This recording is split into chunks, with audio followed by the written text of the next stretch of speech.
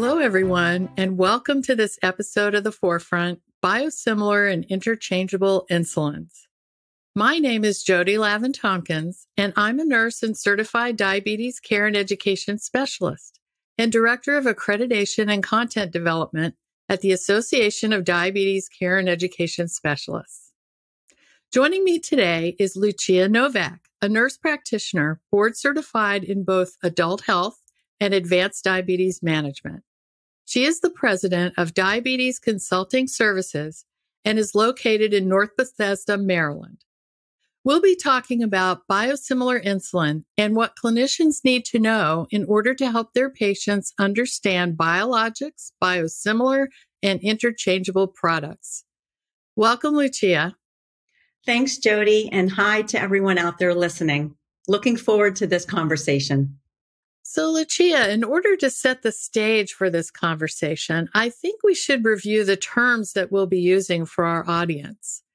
Can you explain what biologics, biosimilars, and interchangeable products are? That's a great question, Jody. Yes, because this can be very confusing very quickly.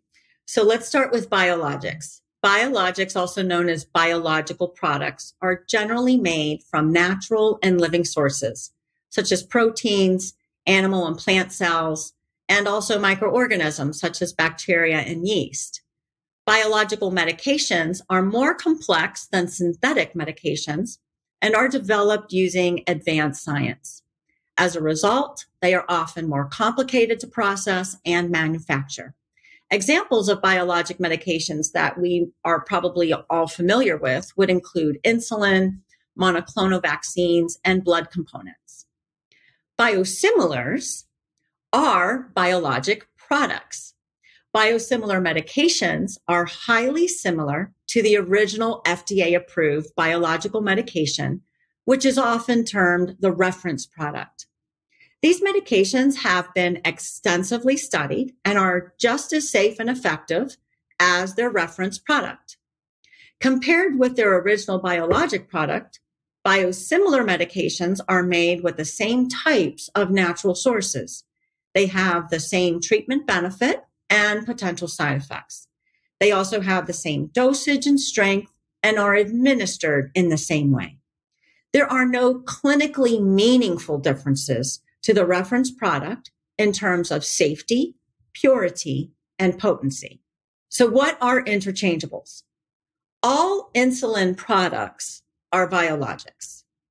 Several of them are biosimilar, but not all biosimilar are interchangeable.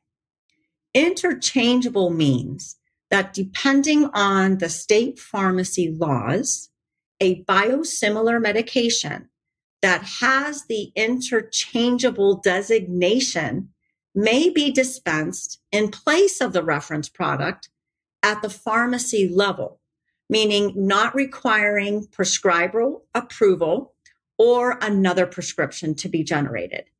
Kind of like a generic, but not really. Speaking of generics, I think it might be useful to outline how biosimilars compare with generic medications. That is a good question because it's easy to get them confused. So biosimilars and generic drugs are versions of brand name drugs that may offer more affordable treatment options. They have some similarities, but there are also some important differences. So let's start with the similarities. Both biosimilars and generic medications are, one, comparable to the original reference product, and again, may offer more affordable treatment options for patients. Two, they are both approved via an abbreviated pathway that would avoid duplicating expensive clinical trials. And thirdly, they share similar treatment benefit and potential side effects when compared with the reference product. So what are the differences? Well, as I mentioned before, biosimilars are made from the same natural and living sources, such as proteins, animal and plant cells or tissues, and the microorganisms such as yeast and bacteria. Generic medications are made from the same active chemical ingredients of synthetic drugs. Biosimilar medications are more complex than generic synthetic medications and therefore require advanced science and an extensive manufacturing process. So while they are not exact copies of the active ingredient, as are generic drugs, again, there are no clinically meaningful differences to the reference product in terms of safety, purity, and potency. Thank you for that clarification, Lucia. So now I want to move in to talk about the major benefits of biosimilars for the overall market and for people with diabetes. Jody, this is probably the most important aspect of today's talk because we all know how expensive medications have become for our patients, especially when we're looking at insulin in the use of people with diabetes. So one of the major benefits is that biosimilar medications provide additional treatment options for our patients. And they are created to help reduce the overall cost and burden to the healthcare system.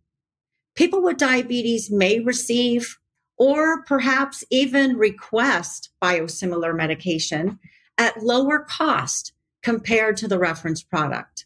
I would encourage the prescriber and the patient to check with the pharmacist for actual out-of-pocket cost for either the biosimilar as well as the reference product to help make an informed decision. Well, Lucia, as a provider, how do you explain that switch from the reference product to a biosimilar interchangeable product to the other clinicians you work with as well as your patients? I think one of the most important things that both clinicians and patients need to understand is that a biosimilar is an FDA approved product. And the FDA makes sure that biosimilar medications are as safe and effective as the original biologic. And they do this by approving these medications only after careful review of the studies, the data, and the testing. And there is ongoing monitoring of safety and effectiveness even after their approval has been granted. And they are constantly checking for medication quality during production. They also review patient safety reports that are generated. And it's important to know that interchangeable medications can be used even if you have not been using the reference product previously. This is because the biosimilar interchangeable products are highly similar and provide the same treatment benefit as well as potential side effects as the reference product. Again, there are no clinically meaningful differences between the biologic interchangeable with the reference product in terms of safety, purity, and potency. So when I am discussing prescribing insulin for patients, and we talk about the benefits of insulin, the side effect profile, how to administer it, so on and so forth, I will explain that when they go to the pharmacy to pick up whatever it was that I prescribed, that the pharmacist may actually present them with another option that is very similar to what I have prescribed, that has similar benefits and similar side effects, and that it also may be a more affordable alternative for them, and that I am on board with that. I want the patients to understand that they are getting standard of care treatment, and if it's more affordable for them and they will have similar benefit and similar side effect, what matters to me is that they have access. And sometimes cost is the biggest barrier to their ability to access insulin. Well, Lucia, that's great that you can boil that down for the person with diabetes. And I wanted to know how clinicians can find out if a medication is available as a biosimilar or interchangeable product. The FDA actually has a purple book that is available. And rather than being a hard copy book, it's actually a searchable online database that contains information about the biologicals, biosimilars, as well as interchangeable biological products, as well as the reference products that are currently approved by the FDA. And you can access that by going to purplebooksearch.fda.gov. Well, Lucia, thank you so much for taking the time to join us for this episode of The Forefront and sharing your knowledge and experience with our audience. This topic can be somewhat confusing, and I think you help clarify what clinicians and people with diabetes really need to know. Jody, thank you so much for having me. I think, again, this is a very important conversation to have. Anything we can do to make insulin more accessible for patients is we all should be game in.